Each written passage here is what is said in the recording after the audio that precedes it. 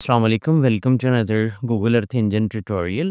And in this tutorial, we will see that how to perform simple analysis like calculating NDVI and adding it on map. How can you export it? In last tutorial, we saw that how to do cloud masking using QA60 band of Sentinel-2. And in previous lectures, we saw that how can you filter your required images from any collection and how to add it on map and how can you export it into your drive. So let's get started and calculate NDVI from this filtered collection of this time span and add it on map. Here you can see that this function is doing cloud masking, and here I am calling a collection of Sentinel-2 level 2 dataset and filtered it over my AOI, that is right over here, and the time span from this time period to this time period having a cloud percentage of 10%, and then do this mask on this collection and then make a mean or median whatever you want and then clip it with my AOI. So let's change our AOI. I will delete this from over here and then let's pause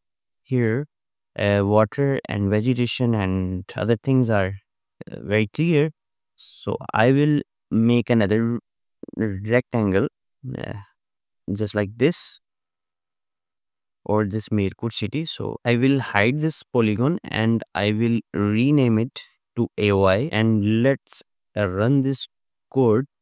This code will filtered out image from this time span to this time span on this map, and it is also exporting that image into my Google Drive. Now let's do NDVI analysis. So for NDVI analysis, first of all, let's store it into a variable NDVI is equal to and call your filtered image. It can be any variable. In my case, I have a variable of collection, and in collection variable, I have my filtered image, and then dot in docs you can search that keyword normalized difference between bands.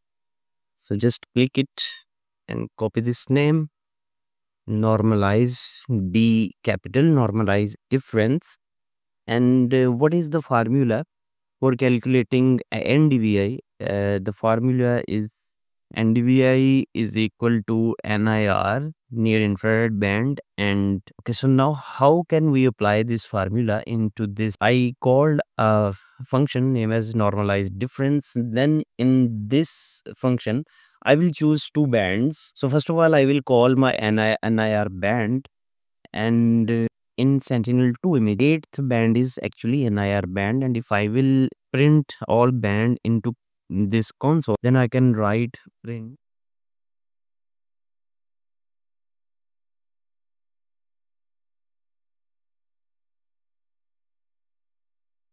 And in console, I will have all bands. Here, this 8th band is actually the NIR band. So what I will do, I will call this band NIR, and then the second band, that is a red band, B4 in Sentinel-2. B4 is the red band. And if you want to learn these band details, then you can search it. Sentinel-2 bands. Okay, right over here you can see that 4th band is a red band and the 8th band is NIR band. So here I have select NIR and a red band. I can rename this to dot rename to NDVI. So this function will change the band name. So let me show you a difference between this rename and without rename. So now if I will print NDVI in console, then it will show that in NDVI there is only one band and its name is ND. This is the default name if you will calculate a normalized difference between two bands. And if you will rename it like this, a normalized difference calculation is NDVI. So this band name will change to NDVI, and again run this code, and here you can see that this band name is now NDVI. Now what we'll do, we will make a visualization schema for this NDVI.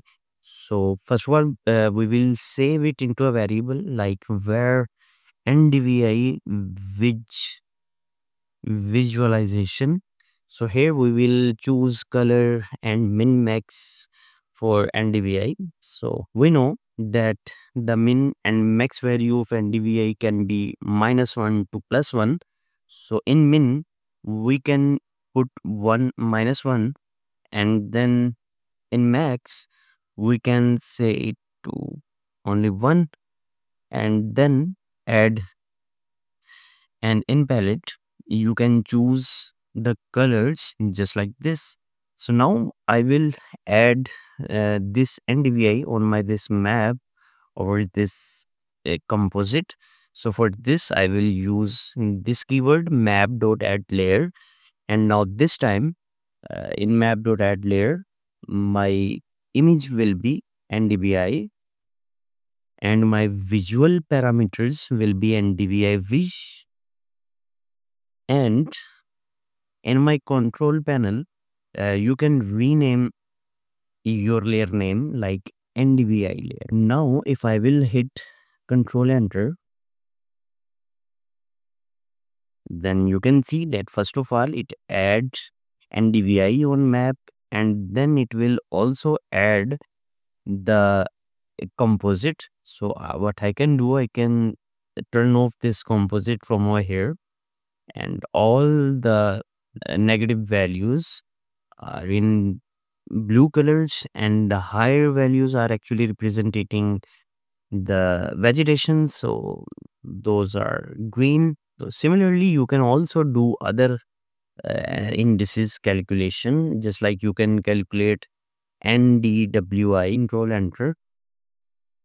So first of all NDVI, and then it will add NDWI, and then the composite. So now if you want to export your NDVI, then what you can do, you can replace your image with that name where your NDVI is stored, and then you can also change the description NDVI, and other thing will remain same. At you can change the spatial resolution of exported NDVI raster dataset, and then hit run. In task you can see that I have an image that I can export. Just run this and run this. So once it will be done, you will see a tick mark front of that image, and then you will navigate toward your drive, and in your drive you can download that raster dataset and drag your raster into your arc map. So here this is the NDVI that you have recently exported from Google Earth Engine. The lower values are actually representing the water body that is in dark, and the high bright are actually dense or healthy vegetation. So with this method you can do any type of normalized difference analysis. You can calculate indices, just this one function, and now in your practice you can calculate NDVI of your region and NDVI normalized difference built up index. See you in next tutorial. Many thanks. Take care. Allah Hafiz.